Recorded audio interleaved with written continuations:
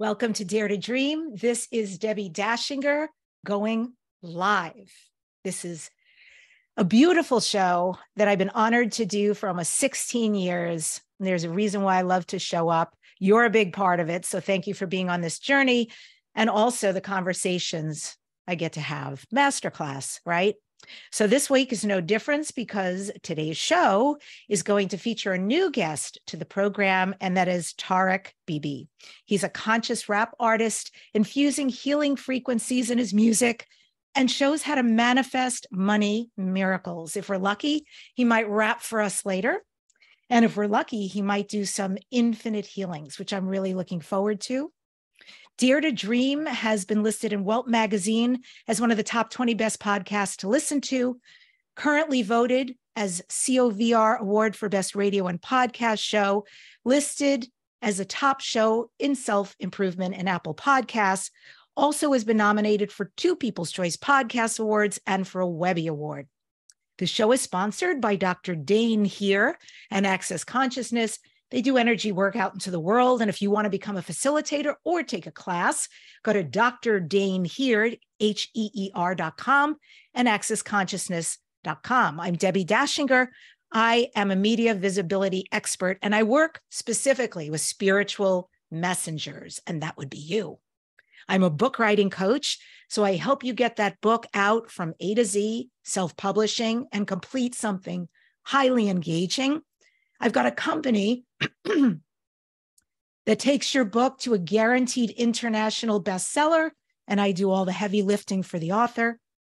I also show spiritual entrepreneurs how to be interviewed on radio and podcasts and get massive results. If you're ready to be visible, and I highly recommend that you are, because this is how you get your being and your message out there, then go to debbidachinger.com/gift. I've got some free videos and how-tos and templates for you to fill in so you can start doing this work today. It's DEBBIDACHINGER.com/gift. My guest is TAREK BIBI, who is a rising star with a massive following, who's already changed the lives of over 1 million people worldwide. He's been labeled an empath, indigo, starseed, earth angel, and light worker. TAREK works with business women and men on the spiritual path to help them thrive doing what they love. Through his revolutionary infinity healing modality, he's able to help his clients achieve and manifest their heart's desires with infinite ease and grace, even if they've struggled to achieve results before. TAREK is a facilitator of inner transformation, helping people to transcend their emotional and psychological blocks at the core level. And in an instant, TAREK is able to help people release years of pain and problems to live life miraculously. He's a popular speaker on telesummits in the media and festivals, and TAREK is a warm, sincere, and heart-centered presence, and heals all who are inspired by his own journey from abuse to living an inspired life. If you'd like to learn more about him, go to his website. It is TAREKBIBI.com. And with that, I welcome the amazing TAREK to Dare to Dream. It's so great to hang out with you. Thank you, Debbi. I appreciate it. And I love your voice. I love listening to your voice. You're awesome. And I can't wait to play with you here and inspire and touch the lives of our listeners. Yeah, I reached out to you months ago because I heard you doing everything I just described in the bio. And it was interesting because it was a summit and it felt like hundreds of people on the summit, but you were a standout for me. And I think the 2 standouts for me were you were doing real-time healings, checking in with people, feeling energy, and you were able to bring something palpable I could feel. And the other thing, of course, was your vulnerability and sharing your story. And I was like, wow, this man has walked the walk, right? So that affected me deeply. And I thought, we don't really know each other, but let's change that. let's make that a thing of the past. So I just want to start with the healing aspect. Yes. And ask you, would it be accurate to say that in the work you do, that you help us to be in the healing vortex to raise our vibrations? What happens there for you when you work with us? Yeah, it's a great question, Debbie. Thanks for asking that. When I first got into healing, it was hypnosis. So it was very left brain, masculine. It was even very old school for me as an indigo child, here to birth something new. It felt a little, respect to it. They were probably doing it in ancient Egypt and before, but it's like, what is the new thing that's faster and for us for now? And even what I created then needs to be updated every year. But what I learned is the more I was getting myself involved in the process, the less impactful it was. The more I got out of the way, let go, let God, as they say, the more impactful the session was, and the more energy I had, and the less I was taking on for my clients. So I first started off with the mindset that from school, the more you learn, the smarter you are. And for me, the more I learned, the less I realized I knew. So I realized one day, instead of trying to learn everything that infinite intelligence knows in order to be the best facilitator of healing, why not work side by side with infinite intelligence and allow it to do everything it knows to do for the client? So whether you use the word God, source, universe, creator, great spirit, great mystery, all of that. And it was a very humbling experience, Debbie, because growing up, I was told, I'm stupid, I'm a failure, I'm an idiot, I was getting the lowest grades. So finally, I discovered hypnosis and healing, and I was like, I'm good at something.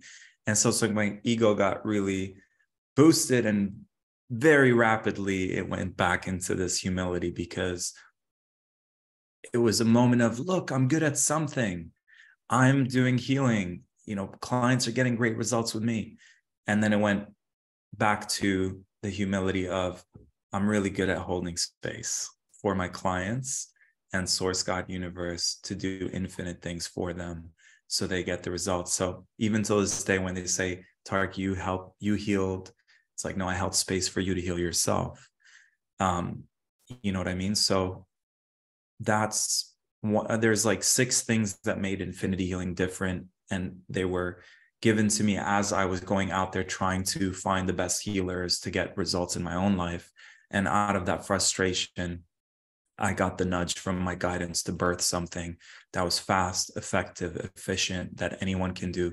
We have an 8-year-old in India who's helping people clear symptoms of COVID just using the script. So, I hope that kind of answers it.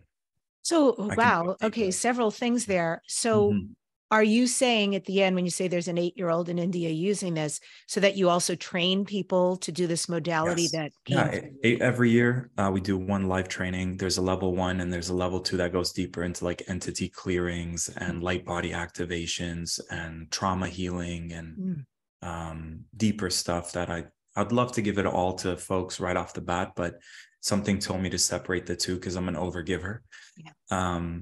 And to me, if I had to choose, like I asked you earlier, superpower, mine would be words. And out of words comes poetry, rap music, even the healing. It's all word-based. It's how to use words very strategically to create the biggest impact. And so, I do train infinity healers. It's been translated to Hindi, Urdu, Arabic, French, Portuguese, German. I may be missing a few, but it's become, from the kid who, never thought he'll amount to anything and everyone thought I'll be a failure, to birthing something, again, resisting it, being like, what do I know? I was 25 at the time, going into these summits where it's all these big names and authors and speakers. And then there's like me. And, but thanks to that persistence from my guidance and birthing something that I really birthed from a place of, what do I have that's different? And having women, like a lot of the clients that resonate with this are women. And I can explain why. Growing up, I saw women go through a lot of bad stuff and I couldn't do anything as a kid. So now I can. And I think that's part of it. But hearing women say they've tried all these different modalities, and these are, women who are veterans in the healing world. It's not their first rodeo, old souls. And when they get a taste of the infinity healing and get the results really fast and share with me that that worked for them when other things didn't. It's really, I humbly am reminded of, you don't have to be better. You don't have to be that much different. Every, the unique snowflake thing. It's like anything we birth, we on this call, there could be 1,000 different healers, and every single one of us, if we were to birth a book like you're talking about, or a modality, it will attract certain people, and there'll be a special sauce to it that would resonate with a certain amount of people. And it, from the ego, setting the ego aside, it doesn't have to be better. It doesn't have to be that much different, because it's all coming from source. But for some reason, we keep hearing, we've tried everything. We found our way to your process and it worked. And I kind of know why. And it's not about the healing modality. There's these other things that we do to make sure that they're receiving the 100% that's available. Yeah. And I have to concur with what you said about breaking up your program. I learned very early on in my coaching career, it is a kindness to the people attending. And I got that information by virtue of in a real-time experience. So I was rolling out one of my first iterations, this must be 13 years ago, of how to become a best-selling author, literally how you can take your book to international bestseller. And I have tons of people sign up. And because I love giving, I do, and I really wanted people to get results, man, did I have a jam-packed agenda. And literally after the first class, about 10 people dropped out.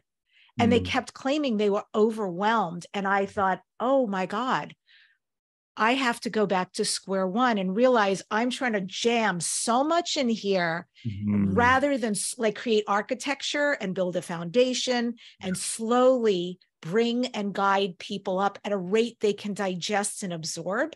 100%. I completely changed that course. I was like, mea culpa, I'm so sorry. And, it was a success in the end anyway. But I learned right away, please don't do that, Debbi, because if you want to gift and give, then you have to also want people to receive. So it has to be disseminated in a way that they can eat it in bites that make sense, not the whole buffet all at once. Biggest challenge, Debbi, for anyone who's got like Leo or Aries or maybe even Sag, we think if we were to give less, that we're cheating them. We're not giving we believe we have to give our all in order to feel authentic to our audience. And same with me. And it's like less is more it's so hard. I feel like I'm ripping them off. I feel like I'm being stingy, but it's more like, I don't want them to stuff themselves in this buffet. I want them to have like a wholesome meal, where even when we eat food, apparently we're, the less, they say like two fists or whatever is like more than enough. So like you don't want them to be stuffed, but we want them to be nourished and then able to come back for dinner and breakfast tomorrow and lunch tomorrow. I love that. Nourished. Yeah, I agree 100%. And so I have a personal question to ask you, and it's just my curiosity, because I know you've been doing an event, you've been doing a summit that you put on, the Equinox event, and I've been following it. Happy Equinox, Debbi. Thank you. It's what a time this is. It's amazing. And what a beautiful time for you to deliver that. And you mentioned something quickly, but if you're in my life, I'm going to follow up with that. You happen to say that you yourself, aren't we all working with healers? You were working with a healer on a very personal issue for you. So reveal as much as you're comfortable. But I'm very transparent, Debbi. You could just say whatever you heard, no problems. Beautiful. Thank you. Yeah. Welcome. So you were looking at something that you considered to be a sacred relationship, which, by the way, I am all about it. Like, I get the potency of the Yeshua Magdalene kind of, I long for that too. And so you were saying that you had something that you felt had the qualities of a sacred relationship, and you were working with a healer, and you found that you were having some commitment issues, that things were popping for you while you were taking a look at this. Do you mind if I ask you, so what came of that? What did you decide, or what did you learn? What did you heal? What did you let go of? What did you move into? Yeah, I'll answer in my question and what I've heard in the collective. So for me, it was really simple. I met this beautiful Leo goddess, and there was a strong soulmate connection. I've really started before that, the last 3 years before that, just saying no to anything that didn't feel like a fuck yes on all levels. And then I met her, and she's been calling in her life partner king, if there is such a thing as a, calling in a perfect life partner. And I was calling in my long-term queen life partner relationship for years. And what that entailed, everyone likes the part where they come together, but no one really wants to know what we had to do to get there. So to get there was saying a lot of no's to anything that didn't feel fully in alignment. What got there is learning to love myself and creating a life where I'm nurtured by my soul tribe and my friends and activities, and taking care of my health and making my life so juicy and yummy that anyone who comes my way would want to be a part of it. So that's the part not a lot of people talk about. And then, because then your life is so great that if someone decides to join you on that journey, it's the icing on the cake. They're added, it's an addition to a full, whole, complete reality, as opposed to my old way of thinking, where I was like, there's this hole in my soul and I need someone to love me, because I sometimes don't know how to do that. And that codependency thing doesn't work, or the whole narcissist and empath thing. We need to break out of those cycles. But it was really simple. She was traveling to visit her ex at the time, and I had just gotten to know her, and I think there was a strong connection. And my Venus is in Aquarius, which means let's be friends first. Let's not rush into it. It's like, let's be best friends first, and then from that place, let's explore the next things to go deeper. And yeah, it was really simple. I was working with my coach, and she said, hey, it sounds like you don't want to have you don't want to be openly relating. And just, my trauma was having relationships where we can experience intimacy, and they don't have to be sexual related, but just lightness, fun, intimacy, hugs, cuddles, and other things, but not sex.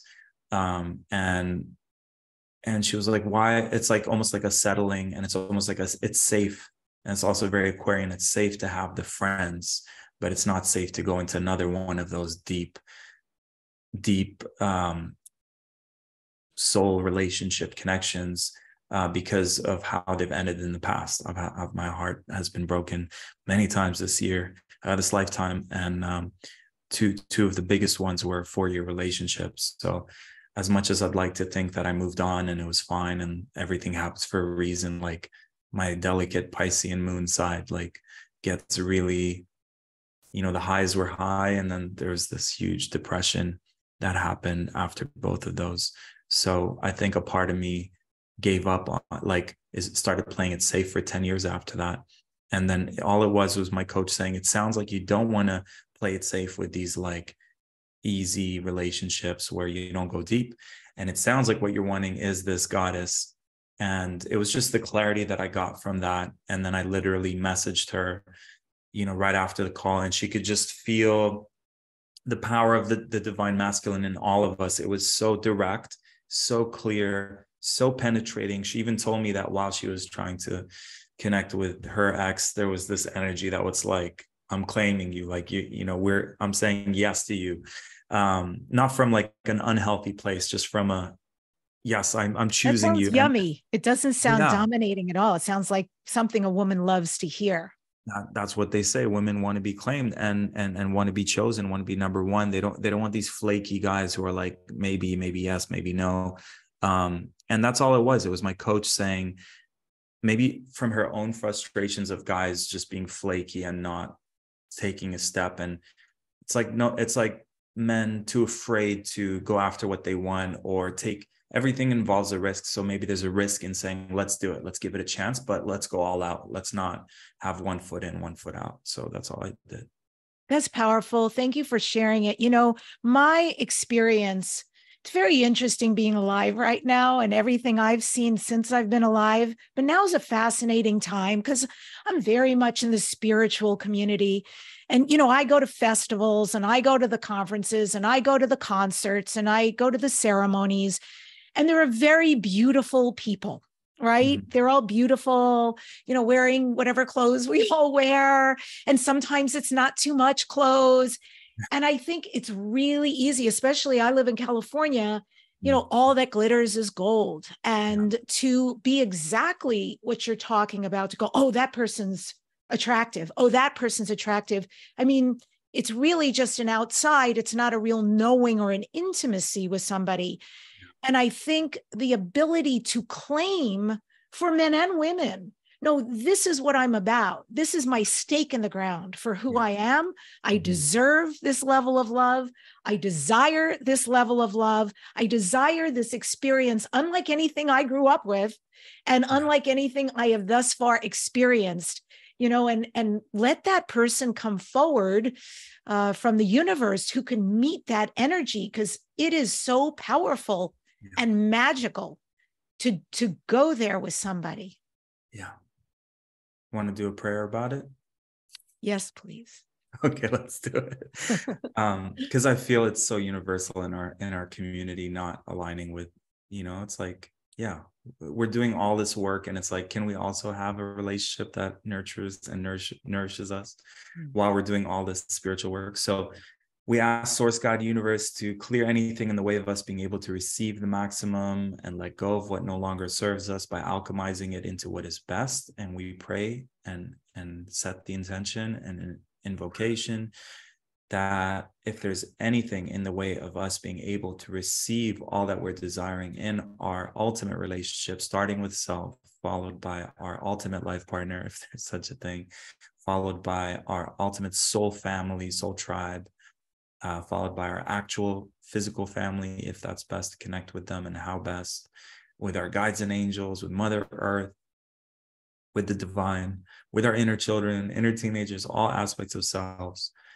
If there's a belief system, if there's an emotion, if there's a past trauma we're still holding on to, if we have unhealthy walls or boundaries in our hearts that are blocking that from flowing in, if the ego and the inner child are afraid of abandonment and rejection and hurt and trauma, would you like an infinity healing to clear that, reassure all parts of ourselves that it's safe, show all parts of ourselves that we can have to call in our queen, our king, our soul family, soul tribe, all the things that our heart is desiring on a deep, deep level, showing all parts of us that it's safe and all the great things that will happen when we do that.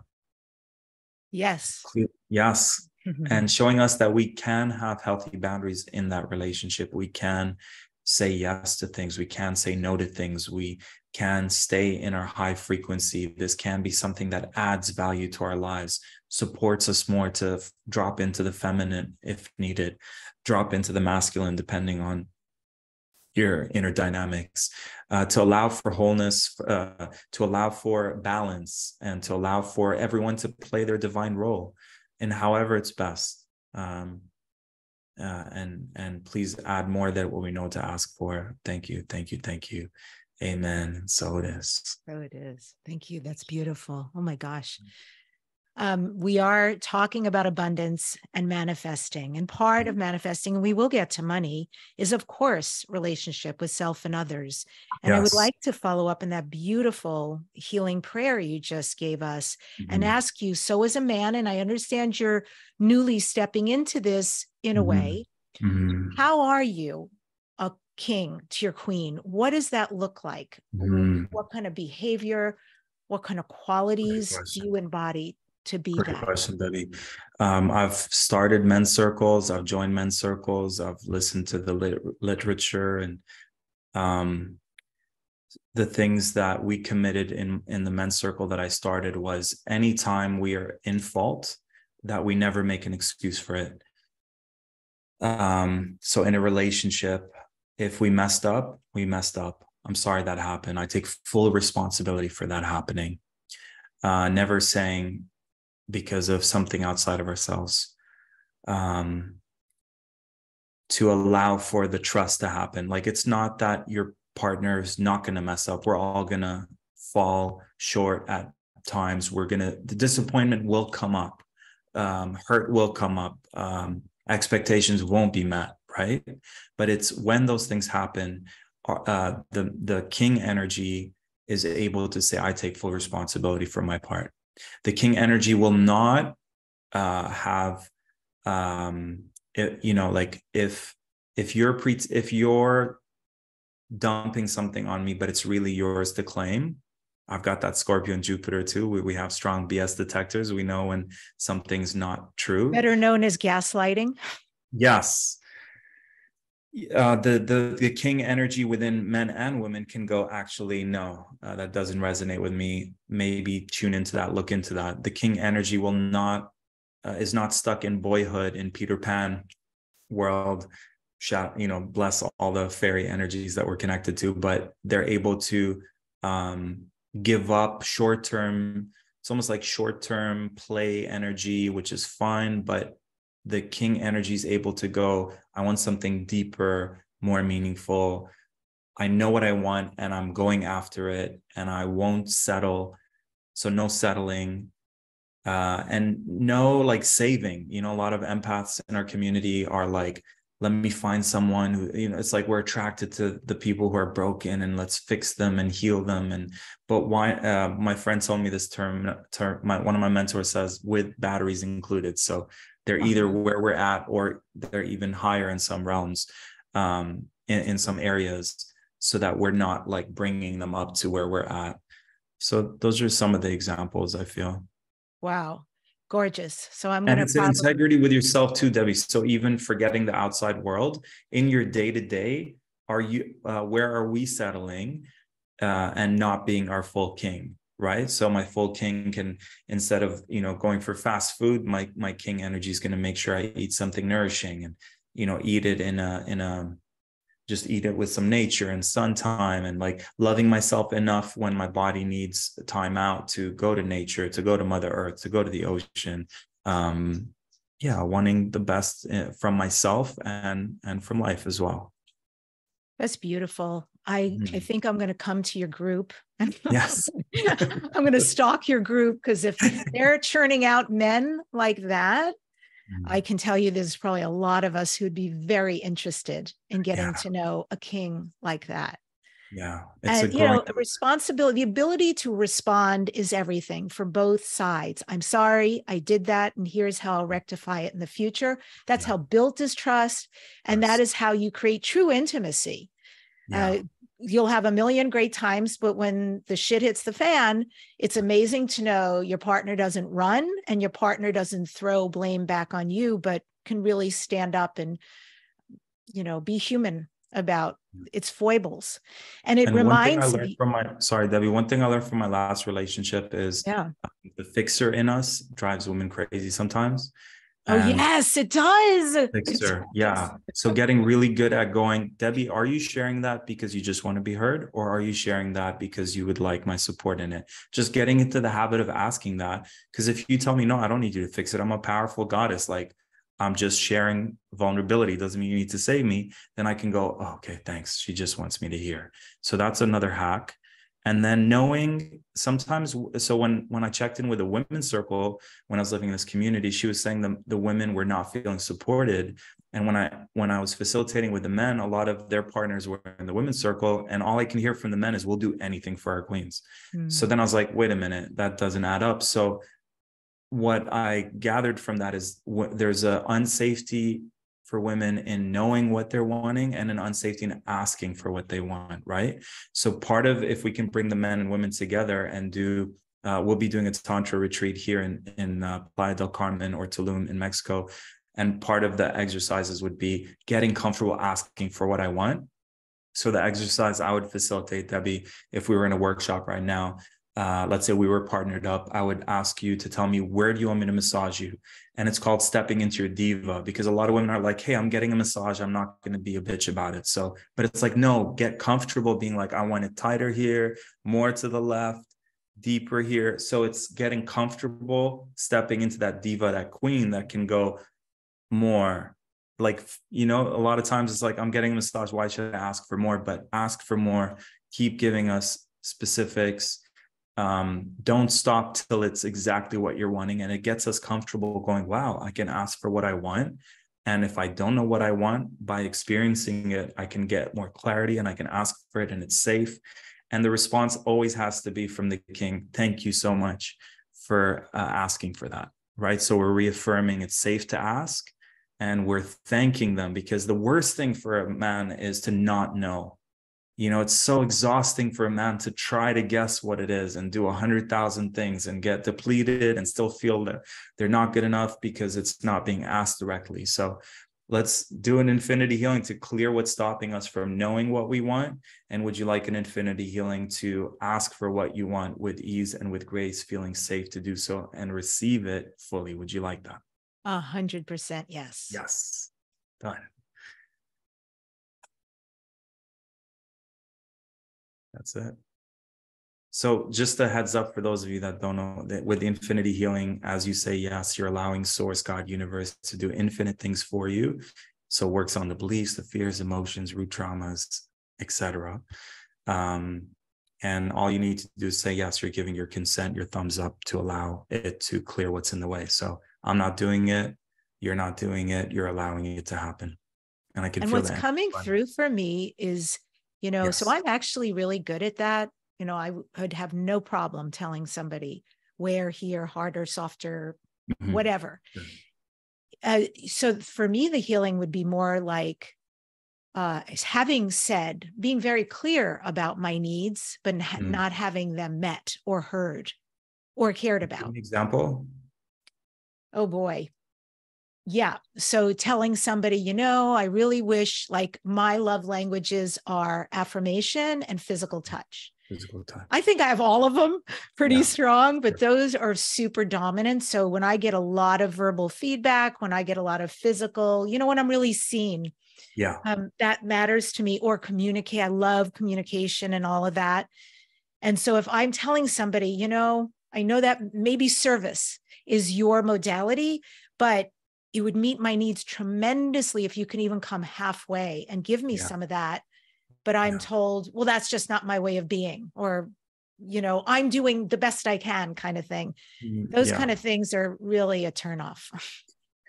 So I love that you're bringing this up, Debbie. Ultimate hack for relationships. I mean, like kindergarten class number 1 would be love languages. Find out yours. So if yours is words of affirmation, I mean, a Leo's love language is praise, right? 100%. So that makes sense, right? Yeah. So, and then they want to be seen, not in an egotistical way, because the more Leo's seen, the more they fill their energy, the more they can give back. It's actually, it serves the whole, because the sun feeds the whole planet, right? So you guys are ruled by the sun. So it's not a selfish thing, because when a Leo's filled, their mission is to give their energy. Look, you're exactly. I got it. Yeah. So, I mean, like I said, the masculine's response has, I feel, a healthy masculine. The response would be, thank you for sharing, and let me know, you know. So is that person open to hearing it? Was it delivered in the best way? Are they a fit? But that, it's so good that you know that, because you're giving them the hack on how to feel, how for you to feel loved. So I remember one of my Leo mentors being like, she texted her partner and she's like, I need you to tell me something sweet about me, right? Like when I see you in a few minutes. So it's like you're teaching them how you want to be loved. I want you to give me a massage for the next half an hour. I want you to eye gaze with me for the next half an hour. I want you to tell me 5 really nice things about me. Like my delicate inner child, Piscean side, if I feel I did something wrong to someone and they're really mad at me, like I can't just pretend. I can't just move on. Like I'm in it. And sometimes I'll ask for, can you remind me of something good about me? Because right now I just feel like really low. So we can ask for it. And for you to receive that when they're doing the acts of service, like for me, that's my dad's love language. So before I'm like, dad doesn't love me. And then I'm like, oh, every time dad was doing things, that was him saying, I love you, son. And so also appreciating them for how they're giving love, and also asking for, like, some people just can't. Yeah. So, or so, it's not that they can't, it's not going to come second nature, everyone can. So technically, any relationship you're in, even if it's not their, even if it's their worst, hardest one, let's say, still is capable of saying, Debbi, you have beautiful eyes. I love your hair, love your outfit, whatever, right? And you're asking for it, which is amazing. And now we need to educate our partners on how we want to be loved, and we want to know how they feel loved and reciprocate that. I don't like gifts that much, but that's my parents' love language. So every opportunity I get, I like try to send them gifts and stuff. Oh, that's beautiful. Yeah. You know, hearing you say that and your sweet Piscean moon energy. It came out. Yeah. So I have a hack about that. Okay. I learned this moons ago. Yeah. When I was taking a karate, it was a karate based warrior class, but it brought up a lot for people in the class. And I strangely was so good at it, the whole falling into. And one of the things they taught us that I've held on to ever since, because there was a lot of communication going on, and people would often look to me like, well, how do you feel about me? How do you see me? And they taught us that the first thing you say is everything good, and then you follow up what could be corrected or what may trigger, et cetera. And I found it to be, I've used it to this day, and I think it's the most loving way. So I might say to you, Tarek, you are magnificent. You're not only just so brilliant in what you do out in the world, but you have such a beautiful heart. Like hanging out with you is like a festival, just, the two of us. And I enjoy you so much. And I'm so glad you were born. I really am. Wow. And I want you to know that occasionally this thing happens between us and you say you're going to follow through and you fall short for some reason. And I don't know what's going on in your space, but because I care so much about you, I just want you to know it's impacting me in a really poor way. And is there anything you could do to alleviate that so there's no impact between us? Right? I love that. Yeah. Thank you for sharing. Thank you for starting it that way. Like, how can someone react negatively to that? And I love that you did that. Nonviolent communication is a real thing. And if you go, the worst thing you can do is say, you made me feel this way. Because technically that's now you're in victim consciousness because you're blaming. And no one can technically make you feel anything. You can choose to feel. You could say the worst things to me. I remember one lady for 5 minutes, all her stuff was coming at me, like all her childhood wounds, daddy wounds. And I was just like imagining a mirror in front of me. And I was imagining she was just like saying it all to herself. And I felt great. So it was the worst things I've ever heard in my life. And it just kept on going. And then her life changed after that. And she has kids now and home and family and husband. It just had to come out.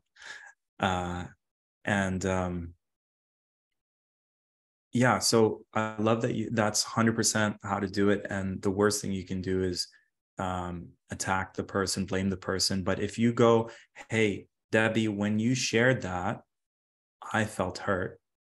So the biggest thing I'm noticing in my communications, because I think Aries are very blunt, and we're not sugarcoating it. And we could use more of that Leo sandwiching that you just did beautifully, starting with the positive, adding some constructive, concluding with the positive is what I learned in one of my youth workshops. But if you just share, like, how can someone attack you for saying, I felt hurt? You could have said the nicest things to me and I could still say hurt came up for me. So we really need to get better at not taking on someone else's stuff, not feeling bad for when stuff comes up. And remember the art of open communication. Like, we don't want to hold it in and let it fester. We want to share it openly. And my hack is, Debbi, are you in a place where I can share openly and vulnerably about something that came up? And if you give me the okay, then I'll just say, when you said this, I felt this. So it's not about you making you wrong or blaming you, there's underneath the blame, if you dig in a little deeper, there's an emotion, a hurt, a sadness, some emotion that came up for you. And if you can be vulnerable enough to share what that emotion is, really that emotion just wants to be heard. And if Debbie just goes, I hear that sadness came up for you when that happened, thanks for sharing, is there any way I could support you? You know, maybe just hearing it is enough, or maybe a hug, who knows? But that's Yeah. another. That's huge. That's huge, because what you just gave us an example of is it's truly being heard, is holding space for somebody and getting out of the way, you know, just detaching so you can hear someone else's experience. And it's a beautiful opportunity.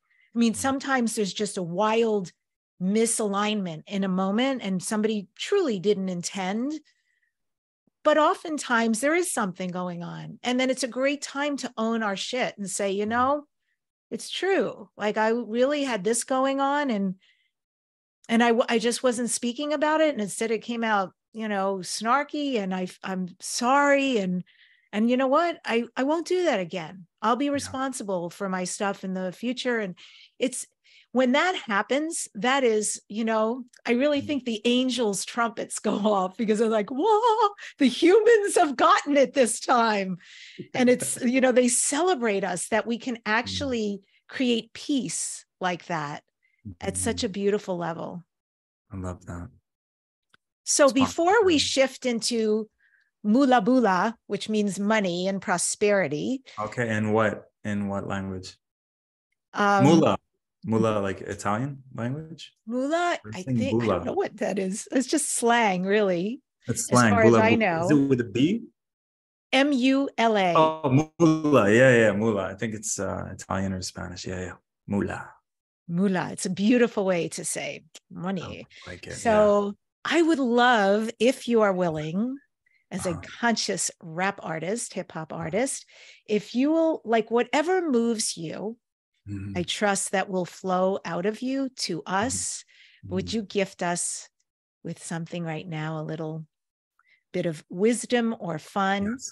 Yeah. So because you led with Mula, I'm going to do a 1-minute rap so you guys get a feel for the rap and hopefully inspires you to check out some of my 5 albums that are online.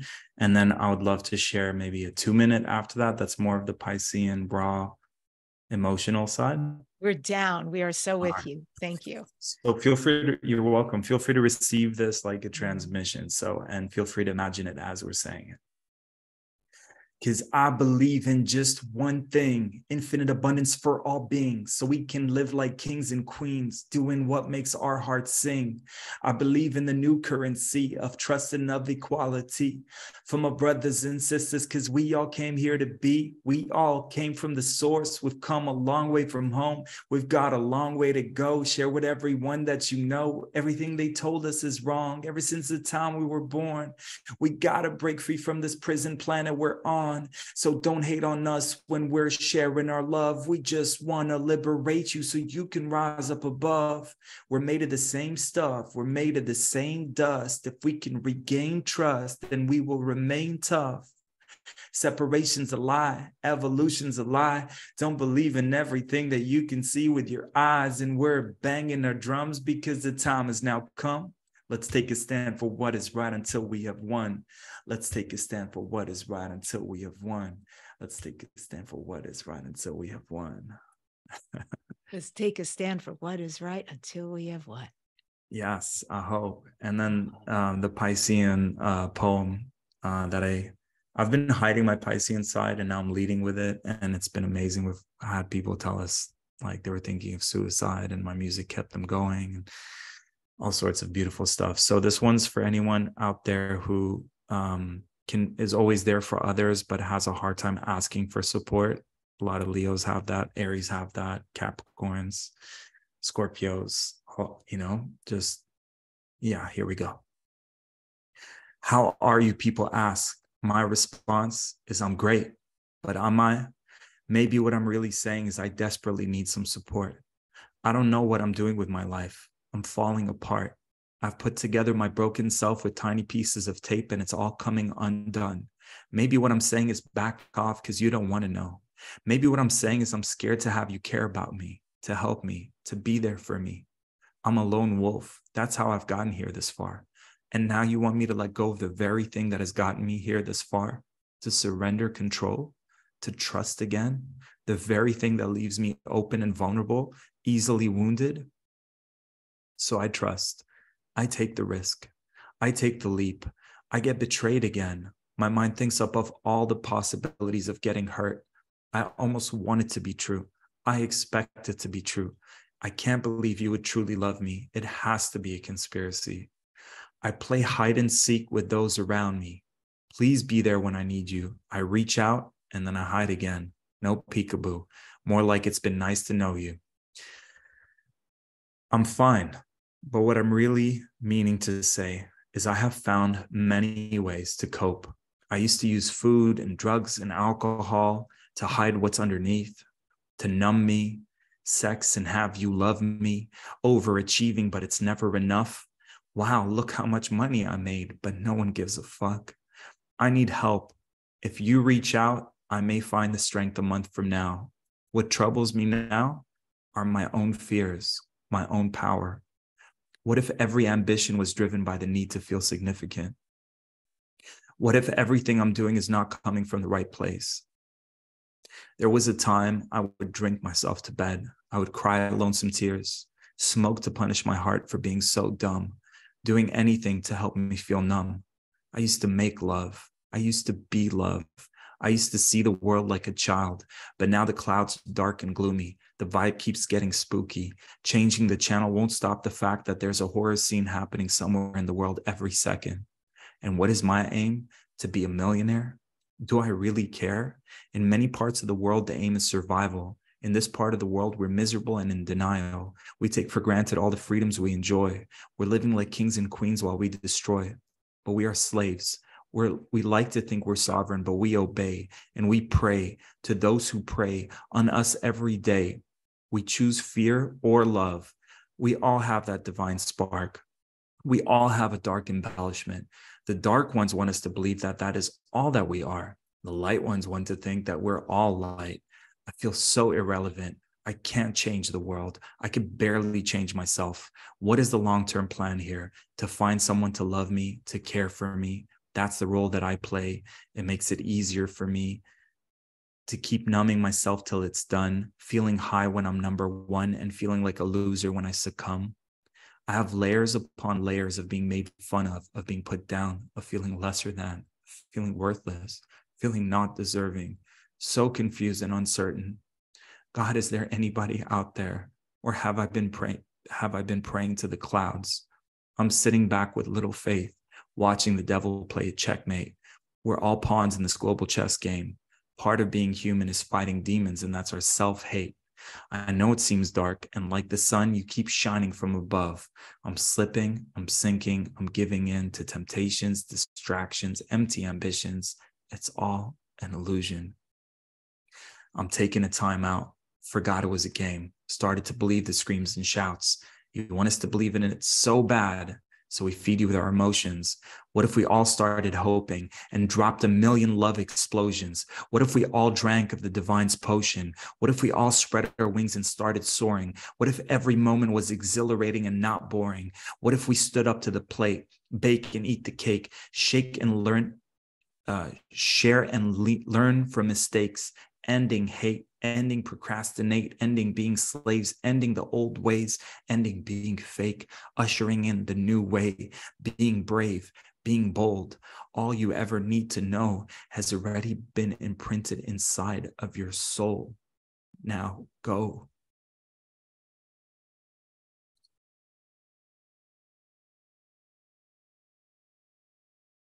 That deserves a pause to digest. Thank you. That's so powerful. Thanks. That's your life. Mm-hmm. I mean, I understand where you just wrote that from. And so just to let people know, because you've alluded a little bit in the beginning, Tarek, how you grew up feeling less than and stupid. But can you give us a bit of the hero's journey, if you don't mind, but a quick version of who you were and what you went through? I mean, I've even heard you speak where you said like you had nothing. You were paying your rent with a credit card, and then who you've become, what happened in between to allow you to be who you are? Thank you for asking. Yeah, just having a father who is, I mean, I love my father. We're so close right now, but growing up, I thought he hated me. I felt put down. I never remember feeling praise, getting a hug, getting a, how do you feel? How are you feeling? Need someone to talk to. Basically, I was like, okay, you know, my dad would come back home frustrated from work. And I think I was an easy target because I'm like a really clear mirror. So it's like you. And yeah, I feel he was trying to say, Tarek, I want to toughen you up. You seem really sensitive and the world's a tough place. And I want you to succeed. And I don't want you to fail because I failed a lot. I feel that's what he was trying to say. But it came across in like you failed in this, you're not measuring up here, you're not good enough here, you got to do better, you don't want to be a failure, you don't want to grow up to be a garbage man, like just all these things. And I think his scorpionic way was like, sometimes when I used to watch Chef Ramsay stuff, it's like very harsh because he's a Scorpio too, and it's like put down, but he's trying to say get up, it just doesn't come out right. And so I just internalized that, personalized that. Almost every day I felt I was pushed to a breaking point. So when people say something about like the depth of my heart, I feel like, well, you don't want to know what caused it, because it was like daily pushing to a breaking point where I just like crushed, like just felt crushed. And the second I would go to my room and just, I'd be crying. And the second I had stillness, I would just feel the presence of the divine there. And there was in that moment no need to cry anymore. But it just continued. And then 8th grade, shaved my head, got into like rap music and heavy metal, and it just became external. Instead of imploding, it was like exploding. So getting into a lot of fights, but it was like Robin Hood style. I would like pick on the bullies. I was like bullying the bullies, and just being a class clown. And then fast track, when we immigrated to Canada and I was in Toronto, I was overdoing everything, alcohol, drugs. And yeah, one night my heart felt like it was going to stop. All my friends were passed out. The sun was starting to rise. It's the next day. I'm still drinking and smoking, feeling miserable. And I thought my heart was going to stop. It felt like it did. And I wasn't afraid of dying. I was afraid of wasting my life. So I prayed to God, source, universe, to give me a second chance. My heart started beating. And then that was like my rebirth in that moment. And I prayed for a purposeful career, and I discovered healing, and I started doing it through hypnosis, and people were blown away. My teacher had like 100 certifications in her room. She was featured in the Oprah magazine. She had celebrities wanting to fly her out. And part of our course was to practice with people. And she brought in one of her clients, and I literally spent like 20 minutes with her client. And her client was like, wow, I've been working with your teacher for years, and what you just did in like 15, half an hour, I can't remember the time, let's say it was half an hour, she said was superior to all the sessions. And now, like, yeah, that gave me the confidence, from not getting a lot of praise to hearing you're really good at this, was a great ego boost. And then, yeah, just terrible relationship with money. It's in my Chiron. For those of you who get astrology, Chiron and Taurus. So I'm destined to experience hardships with money. Growing up in Dubai, I saw super wealthy people and super poor people, and I always sided with the poor and the underdogs. But I had to heal my judgments towards wealthy people and towards money. So I had to forgive myself for the judgments towards money. I had to forgive my whole journey started when I forgave my father. And I emailed him. He was in Dubai. I was in Toronto. So step one is to forgive. And ever since I've done that, I've been blessing it forward in every session in the last 13 years. And then I had to forgive my judgments towards money. I imagined money as a persona, like a celebrity, that was really good-hearted, but I thought it was too cool for me. So I was like, it doesn't think it's too cool for me. It's actually really generous, and it's a fun energy, and it's playful, and it's, abundant and generous. So I was like, sorry for the judgment. And then I went from being broke and on welfare. I had to really trust. I prayed for help. It came my way. And normally I'd get afraid and run away. But this time I broke the cycle. I prayed for help. It came my way. I felt the fear and I still said yes. So that was that one shift of, oh my God, what I asked for has come through in the form of a person, a teacher, a book, a course, something. It's not going to come in your comfort zone when you're cuddled in bed and like feeling safe. It's going to come from, oh my God, I'm going to take a risk and put something on my credit card, or, and I love this story because my first mentor was in Chicago, and I like barely had money. I literally went in full faith to this workshop that I felt was speaking directly to my challenges as a healer, wanting to make more money. And again, debt, welfare, like government assistance. And I reach out to the organizer. He says there's someone from Toronto driving to Chicago. So I get a ride with her. And then when I get to the hotel, I'm like, listen, guys, you're not responsible for me, but I just wanted to like share this. So I'm not keeping it to myself. Like, I have no money for a hotel room. And, but I still had the guts to like ask. I don't like asking for help, but I still had the guts to say, if it's possible, like literally right before you guys go to bed, they had like a 3-bedroom with a couch somewhere. And I was like, I could just like go to sleep as soon as you guys are ready to go to bed. I'll just pop in, sleep, and I'll be out before you guys even wake up. I was like 25 at the time, or no, 27 maybe. And they said no first, and then they're like, you know what, you can do it. And then same thing with my mentor. He's like, listen, there was like 100 healers in this room, and I think 5 of us signed up to work with him. And he was like, well, if you want my work, it's $500 a month for starters, and then it moved to $1,000 a month. And in my mind, I was like, it's easy. I'm just going to settle for this workshop. I'll implement what I learned in these 3 days. But I knew in my heart that it was to sign up to work with him. And that simple exercise, I've been busting it forward ever since, is what are 5 to 10 ways you can make an extra $500? And then just circle the one that feels the juiciest. So the excuse of I don't have the money to invest in mentorship or courses or whatever is, I've experienced it as an excuse because I used it. I was like, I actually really don't have the money. And I was like, you know what? If you really want it, my mentor was like, if you want it, and he just threw the pen, like, if you don't want it, leave. And he's a Leo. He was a Leo as well. And that reverse psychology actually worked on me. I was like, I actually do want it. So I signed to work with him. And then I knew I was just going to do one of those 5 things that I circled to make that extra 500. And that's it. I made the extra 500, paid him, went from being broken on welfare, clearing $30,000 of debt, figuring out the business side of things.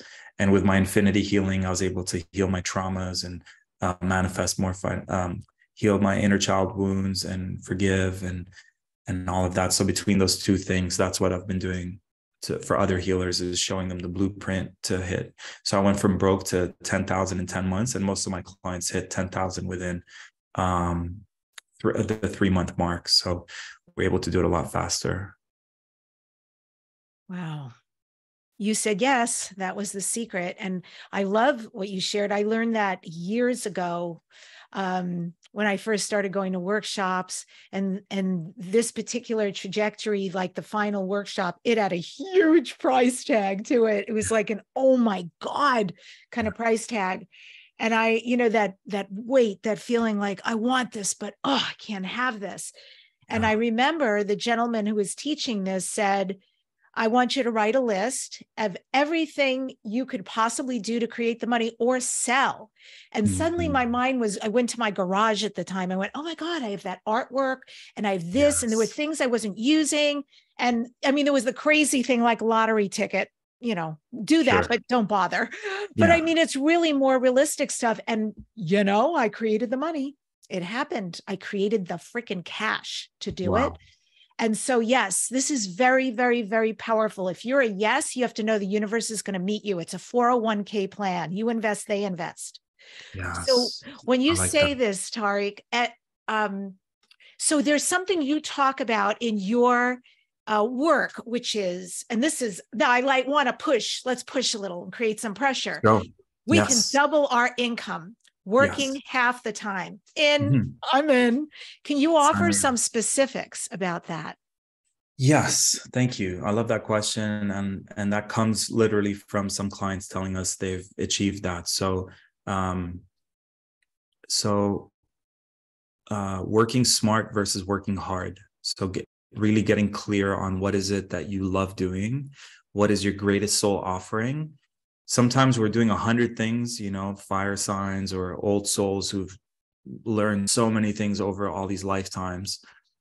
Sometimes, like we were talking about music earlier, Debbie, sometimes creativity, yes, you can generate, like I did a crowdfunding and generated 10,000 for 2 albums. So you can find, you can generate income from your creative passions. You can have all your money come from that. But the first step I would say is feng shui your services. Like what needs to be eliminated? Like I love cooking. And that's my dad's love language. He'd always make us these yummy meals, and that's his way of saying I love you or I'm sorry.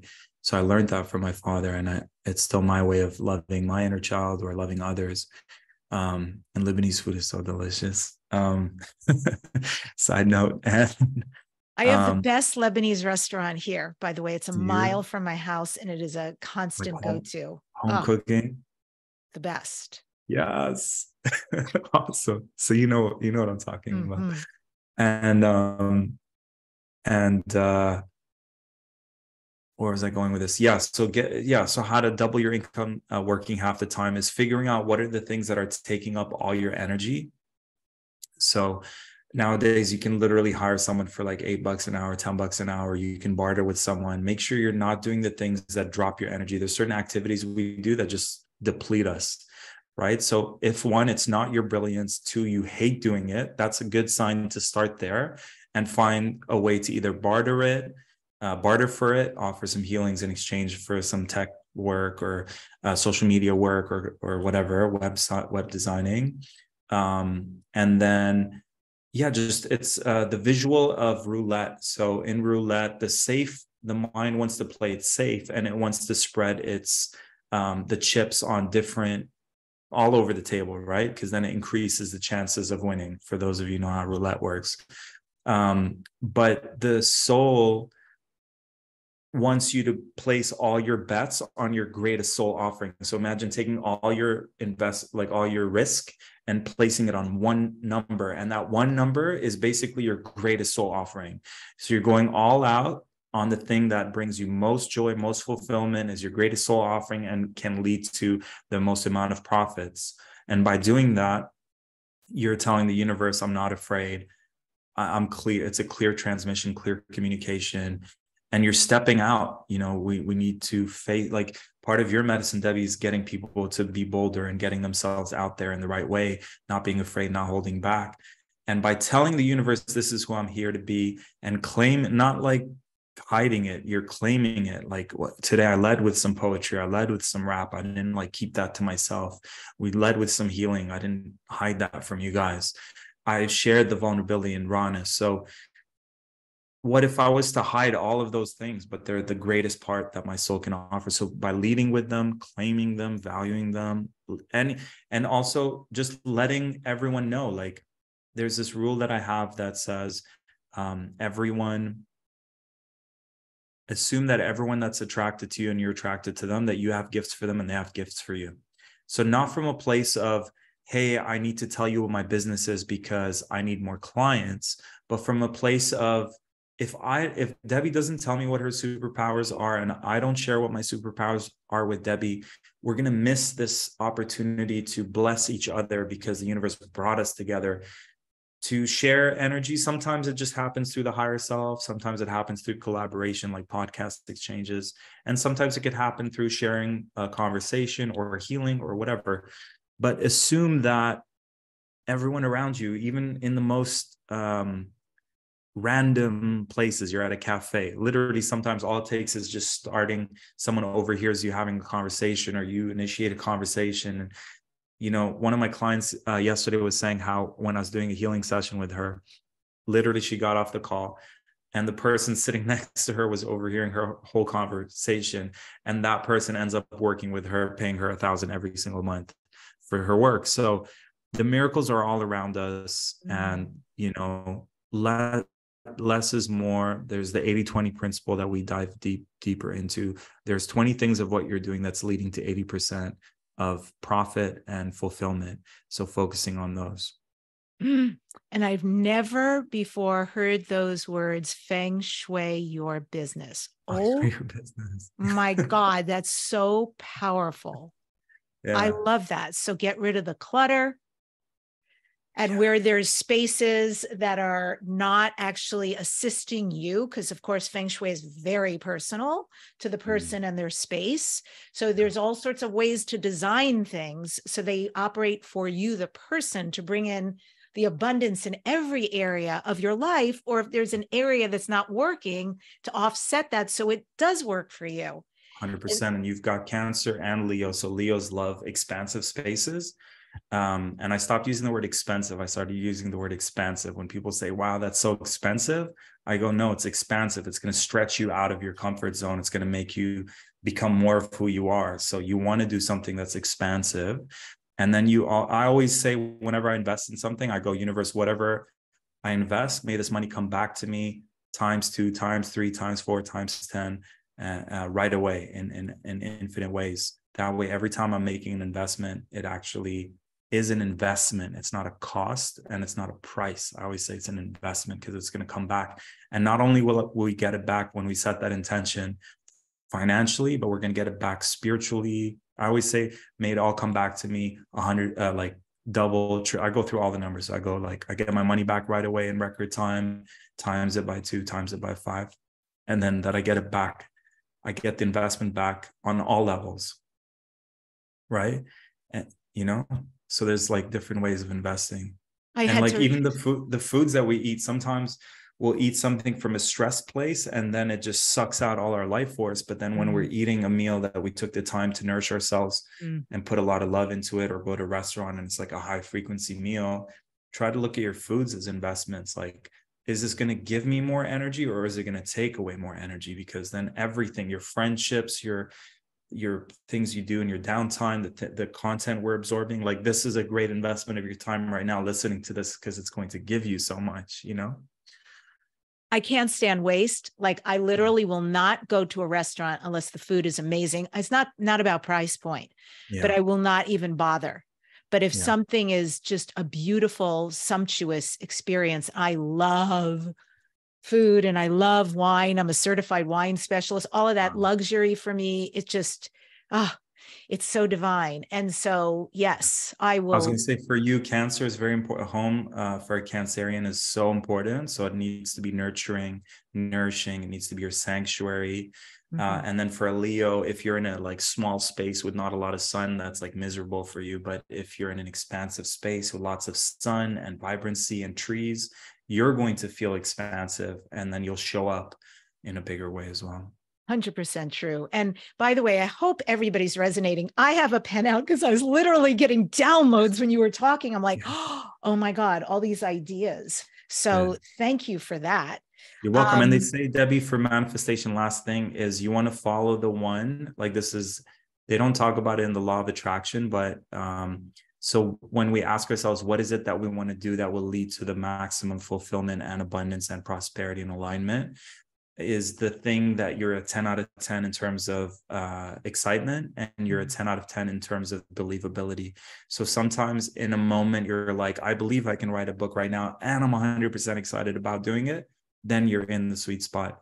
And if you really want to do it, but then you start doing it and it's causing a lot of stress and anxiety, and it's like not in the flow, and it's like maybe the universe saying, well, first get your energy higher, you know, take a break, you know, there's the key to success is really mastering the art. And this comes from the Cancerian aspect of ourselves is, what is my being needing in this moment?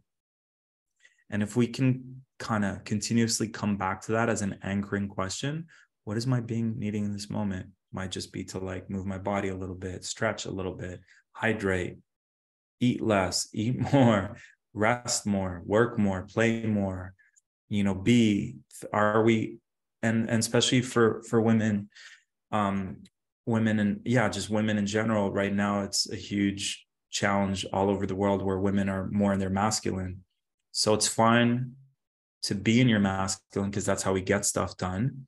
But then if we're too much in our masculine, if women are too much in their masculine and they're wanting to call in a king who's very masculine, well, with the polarities, it's not going to work. So what practices can you do on a day-to-day that get you out of your masculine? So let's say you worked all day. So, Leos have that problem because it's very action oriented.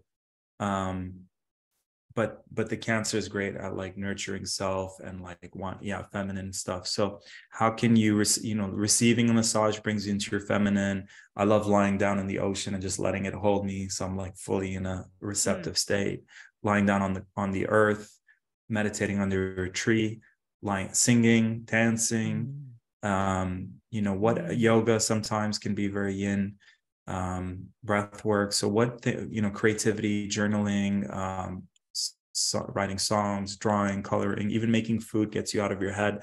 So we really need to find those activities that bring balance, because if you're too in your masculine, if you're imbalanced and you're too much in your masculine, then it might block you from, because what's magnetic to a man is a woman in her feminine. So the worst thing is when it's just a few things that can shift in those moments that allow for the man to play their role. It doesn't mean that a woman needs the man, because there's like, I don't need a man, I could do it all myself. Yes, you can, but the feminine in you wants to be taken out, wants to be provided for, wants someone to open the door for you. She loves it when she can just like not have to think of the hundreds of things and just be like, Debbie, Saturday, we're going on an adventure. You don't even need to know what it is. Just, you know what I mean? Like, it just helps you drop into the feminine and just be like, yes, this is what I've been craving all week, Oh, that's so lovely. Those were such good examples. And I'm glad that you shared all of those. That's exactly what came up when you said, oh, when you've been working hard and you're in your masculine and you're producing, what can you do to shift? And the first thing I thought of was receive. And then as you went down the list, I'm like, yeah, of course, creativity too, and nature. And so all those elements were so right on. And just to take the time to allow the kitchen. I'm big in that as well. And now that I'm in shaman school for 6 months, boy, we have all these processes we're doing and gifting people with. So eventually we get certified. And additionally, they give us a big ass amount of practices in the morning. And I'm not used to that. I walk my dog, I do this, I do that. But I mean, now it's like 20 minutes of breath of fire. And it's not just breath of fire like you do in yoga. It's like the shamanic version, the Peruvian version, the Inca method. And then it's got, bands of power. And then like there are rites after rites after rites. And the part of me that just loves to produce says, how do you stop this long and do it? But I also know that the investment I'm making in this stillness, this beingness it's already reaping rewards at centering and calming me and inviting in energies that I actually love to play with. Beautiful. So receive creativity, nature, beautiful. And salute to you, Debbie, because the shamanic path is probably the hardest path on our planet. So you've chosen the hardest path, the hardest initiations. But then you're right, the rewards are amazing. Thank you. I'm just following energy, and it's been calling me for 4 years. And I did everything else around it. And I finally surrendered and said, it's not going away. And I know this is mine to do. And so I showed up, I created the money, just like you said, and the time, because there's a lot of homework, but it's like, if it's a yes, everything will fall into place. You don't go here, right? Yeah. The universe already has it handled. Yeah. You wrote something beautiful, Tarek, recently on Facebook, which was do one thing every day that scares you and watch your world change. And you learned this from one of your mentors, Emmanuel Dagger, who, by the way, just a month ago was on this show. I've known Emmanuel for at least 12 years. Love this gentle genius. Yes. He is a soul bro on so many levels, like similar upbringing, like culture-wise, like so many things, music and healing. Yeah. Shout outs to, I learned that from him and it really stuck.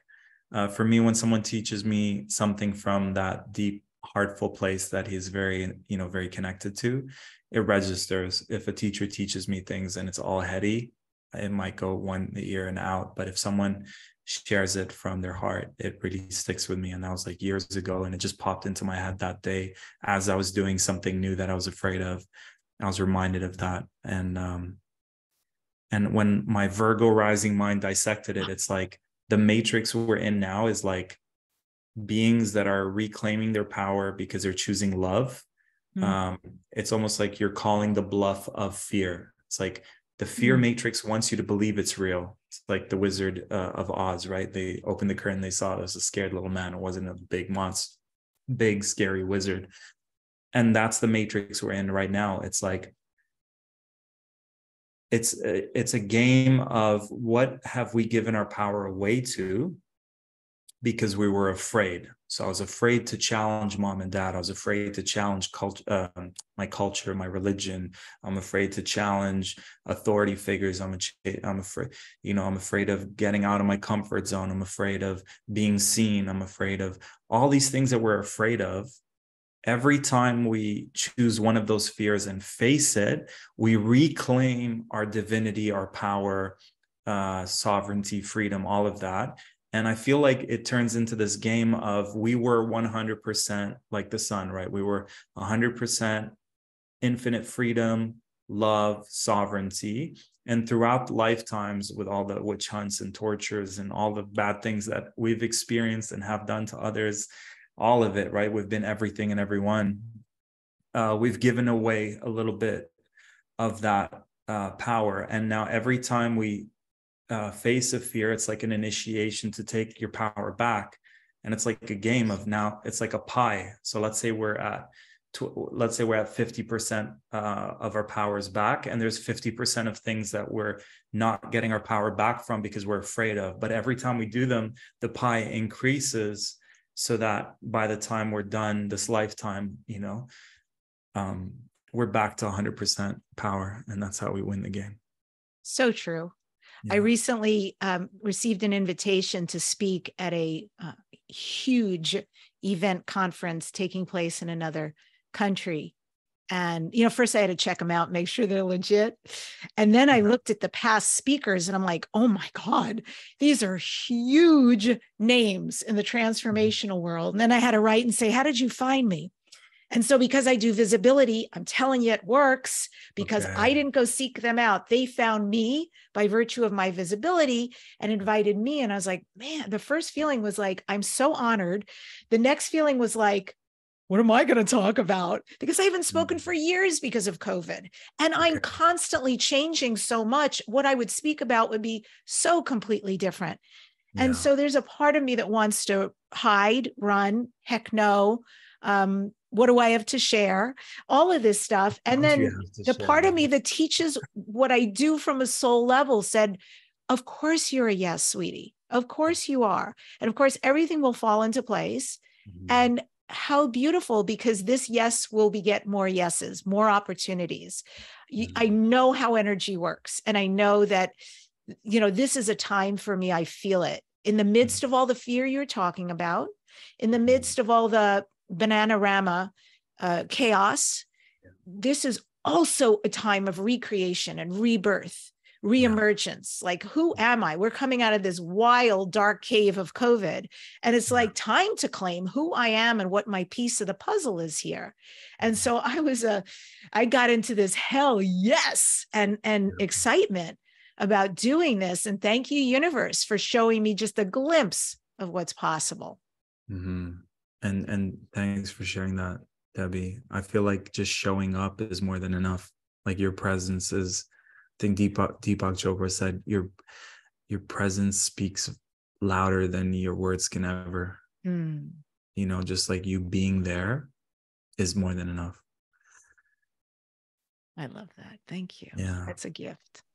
So, my dear, this is Dare to Dream. What do you next dare to dream? What are your future dreams and goals and visions? Thanks for asking. I'm going to say it in the I am as if it's happening right now. I'm so happy and grateful for feeling so fulfilled in being all that I'm here to be and sharing my full rawness and authenticity in every moment. I'm so happy and grateful for this beautiful plot of land that I take care of, and it takes care of me, and all the great food and fruits and veggies that we grow here, and medicinal herbs, and the beautiful soul tribe and community, and my beautiful partner and my beautiful children, and being able to be such a grounded anchor of divinity during these times. And I'm so grateful that I've inspired millions of people to also anchor in and have more sovereignty, freedom, and empowerment in their lives as we transition through this tunnel to get to the other side, where there's something that's better than we've ever experienced on planet Earth. Someday we will maybe have to do a rendition of Rising Appalachia's Medicine Woman together. Yes. I saw you love their music. I sing that song, and I love their stuff too. Yeah. Okay. So if I listen to it and come up with like a poetic rap part, and then you can do your part and we can put it together, 100%. I would love to do that. Okay. Done. This is done in the eyes of God, Goddess. Yes. Yes. Are you still doing Manifest a Miracle Monday and Super Healing Sundays? Yeah, so it's on Facebook. So everything on my social media is there to, like, a lot of people are like, oh, social media is ruled by this and governed by this. And it's like the intentions are bad. But like it's like go where people are gathered and sprinkle that divine spark of inspiration. So if everyone on planet Earth is doing this, so be one of the things that pops up in their screen to blast them with some divine activation. So yeah, every Monday, if you click like and comment yes, that activates the infinity healing on Manifest a Miracle Monday. And all you need to do is just focus on what it is you want to manifest. And then on Sundays, if you need any healing or support, think of, it could be like a part of the world. It could be someone you know. It could be yourself. And you just write what you need healing support for. But every week we're putting out YouTube videos of money healings and relationship healings. And I've got a link to share with you guys where I'm gifting you one of my albums and a DNA activation and 10 blocks for money and 10 blocks for empaths and all that kind of stuff. So there's tons of resources. I like to believe anyone who's following me or around my energy, that their lives keep getting better and better. We just had a lady tell us my music saved her from suicide. Last week, we had a lady who told us she was in my monthly healing group, and she had a huge lump on her chest, and they said it was breast cancer. And then a few weeks later, she was listening to one of my YouTube videos, and I talked about how breast cancer could be over giving and under receiving, and it clogs the heart. And as she heard that, she felt her lump and it was completely gone. So that's a whole cancerous lump completely cleared from the work that we do. So we like, we've heard that from people. They just, in our vortex, things get better. Amazing. And so people who want to participate, is the best way to go to Tarek TarekBibi.com, TarekBibi.com/gifts, GIFTS with an S at the end, is the best way to just, it's my birthday in 2 days. So I like celebrating by giving gifts. And spring equinox is like a spiritual new year. So We've got my latest album, Ascension 777, where we have like the Goddess Anthem, a Light Warrior Anthem, just powerful healing songs with tons of powerful songs with powerful healings in them. They're not just rap songs. They actually have healing frequencies and healing intentions in them to help you in different areas of your life. So yeah, check them out. It's all there. And then at the very bottom, if anyone's like, I'm feeling guided to work with Tarek. So it's trauma healing work, and it's also abundance manifestations. And there's like a link at the very bottom to book in what I call as a chakra reading, where I just scan your energy, let you know where your block is. And then after that, I can learn more about what you want to manifest, and we can share how I can help you get there. Thank you for coming on the show. I've so enjoyed pleasure, Debbie. this. Yeah. And folks, if you want to follow him, TAREK BIBI.com. And if you want the gifts, it's TAREKBIBI.com/gifts. And I end the show today with a quote from Beyonce from Bigger. If you feel insignificant, you better think again, better wake up, because you're part of something way bigger. Step out your estimate. Step in your essence and know that you're excellent. Subscribe to this #1 transformation conversation, the weekly Dare to Dream podcast. Leave a comment and share. Send this to somebody you know who will enjoy it. Next week on the show, the amazing Sandra, aka Akura, is going to be here. Akura is a psychic medium, consciousness mentor, intuitive artist, and starseed. Akura will be talking about cosmic light codes and giving energy transmissions. Please remember everything that you heard today, that you too can go from wherever you are operating right now to being visible and thriving. And there's so many free tools and paid tools that you have to work with. It's your time, right? We've all been waiting for you. Thanks for joining us today.